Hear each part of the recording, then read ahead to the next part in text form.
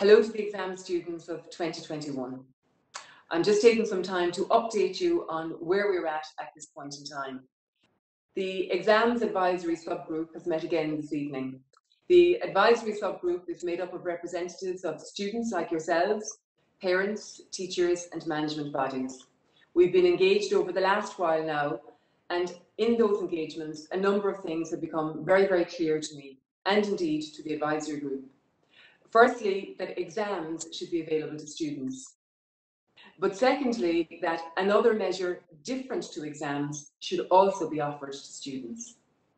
To advance those discussions and to bring them to a conclusion, I am now inviting the advisory group representatives to engage on a one-to-one basis with the department. And we will do that beginning this weekend so as to bring conclusion to our discussions. I am aware that as students, you need certainty and you need fairness. I assure you it is my intention to work hard with the advisory group to ensure that we achieve both for you. I want to thank you for your commitment, I want to thank you for your hard work, and I want to thank you for your patience. I will continue to keep you updated. Gur maith.